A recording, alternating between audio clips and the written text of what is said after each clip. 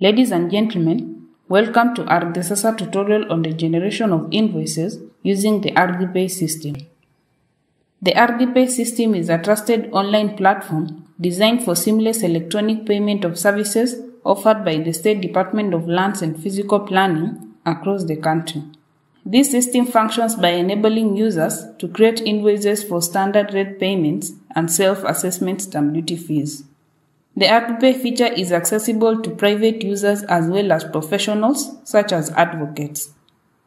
Kindly note that all processes that attract a payment on Ardhisasa will have a system-generated invoice or invoices as well as the accepted payment channels to be used. As such, you should not make any additional payments to facilitate the processing of your application. To begin with, you will open your browser of choice and type ardhisasa.lands.go.ke.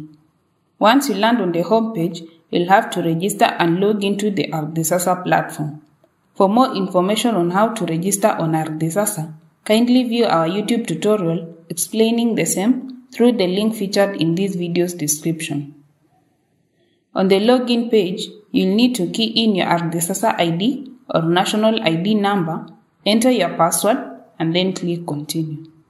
Upon doing so, you'll be provided with a one-time password code which will be sent to the phone number you used to register with on the platform. Once you have received the OTP, type the code onto the OTP prompt box and then click Login.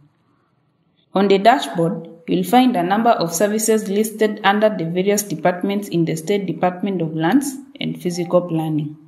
To access the invoice generating feature, navigate to the left-hand panel and select Ardhipay, which appears as the third option. Here, you will find two categories of invoices: the Ardhipay service and the stamp duty self-assessment service. The Ardhipay service category enables users to create invoices for standard rate payments such as the search and charge fees, which go at 500 shillings each.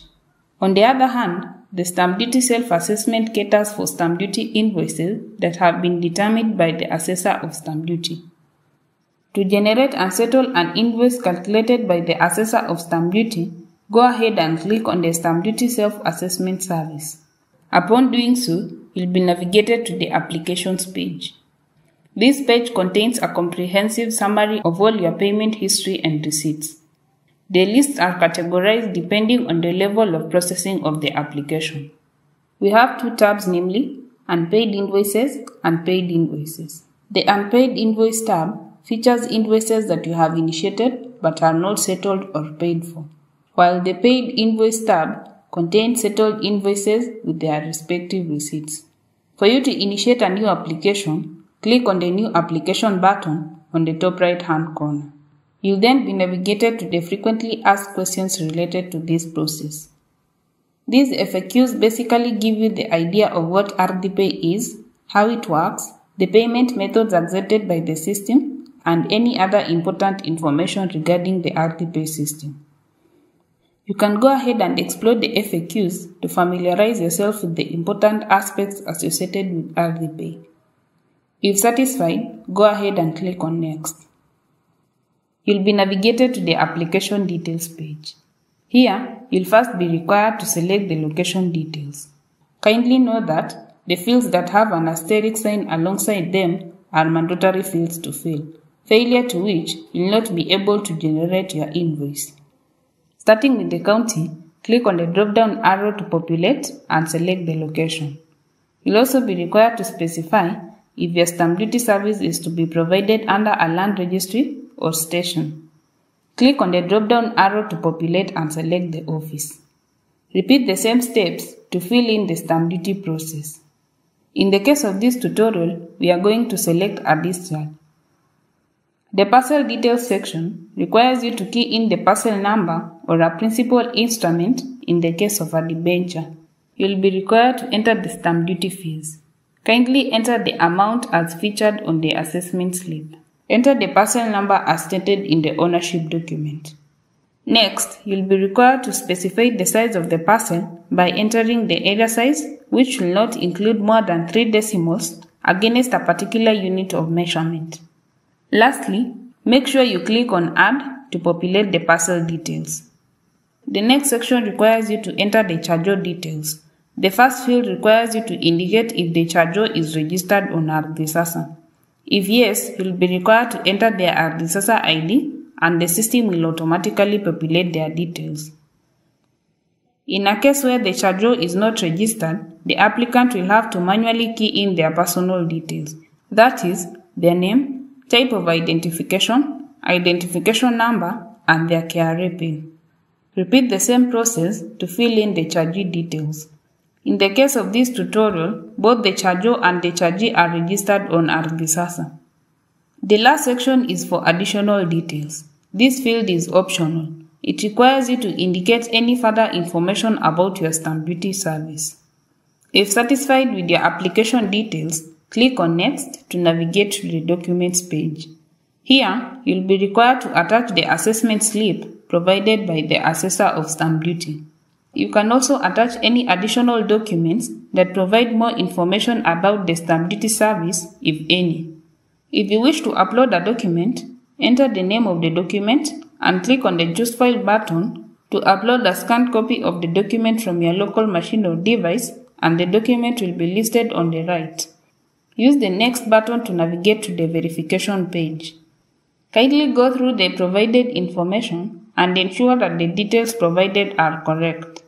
You also have the option of going back by clicking on the document or application details if you need to edit any information.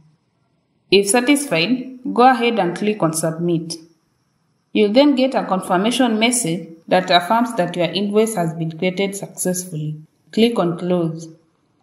At this point, the application will populate under Unpaid Invoices. Click on the View button and you'll be presented with two options. There is the invoice and the receipt. The receipt option is not active until you pay. When you click on the first option, you'll be presented with the invoice. As you can see, the recently created invoice reads Unpaid. Below is a unique number tied to the invoice generated. The invoice also contains the county, registry, and the recipient. You can also go through the payment description to note how the items have been categorized. Kindly note that the payment processing is facilitated through the eCitizen platform, and for each generated invoice, there is a convenience fee of 50 shillings. A penalty of 5% per quarter, that is 3 months, will be charged on the stamp duty payable until the full amount is paid. Use the back button to return to the application invoice page. To settle the invoice, click on the Pay button and the payment information will populate below the invoice. The first thing you'll see is the applicant's name and the phone number. Below that is the payment reference number and the total bill. This reference number should be used as the account number when paying using the official government pay bill 22222. Ensure your payment matches the exact invoice amount to avoid overpayments or partial payments. The next section highlights various payment methods acceptable on the Ardhisasa system. They include M-Pesa, PesaFlow Direct, Kenya Commercial Bank, Cooperative Bank, Real-Time Gross Settlement, and Airtel Money. Select your favorable method of payment. Immediately you select either of them, the system generates a guide on how to make the payment. Follow the instructions to make your payment. Under M-Pesa, there are two options. There is the M-Pesa Express, which allows you to edit the applicant's phone number to whoever is paying for the invoice. When you click on Initiate, whoever is paying for the invoice will receive an STK push highlighting the payment item and the total bill. They will be required to enter their M-Pesa PIN in order for them to pay for the invoice. The other option is the M-Pesa Pay Bill. Kindly verify the invoice reference number and accurately input it during the payment process. For stamp duty amounts exceeding the M-Pesa limit, you can use the bank or the RTGS mode of payment. Immediately after paying, click on the Complete button and the system will automatically synchronize your payment. Upon successful verification, the invoice will transition from the Unpaid tab to the Paid Invoices tab. Click on View and you'll notice that both the invoice and the receipt option are active. When you select the invoice, you'll notice that the invoice has been updated to paid. When you view the receipt, you'll know that it has similar information as the invoice. You can download the receipt for verification purposes during the collection of the service you have paid for at the relevant registry or station. That's it for this tutorial on the invoice generation application using the Ardhipay system. Feel free to give your feedback in the comment section below. You can also subscribe to our YouTube channel and click on the bell button alongside the subscribe button to get notification on new videos as and when we post them. Kindly follow us on our social media handles as well at Ardhisasa_KE on Instagram and Twitter and at Ardhisasa on Facebook. Thanks for watching and goodbye.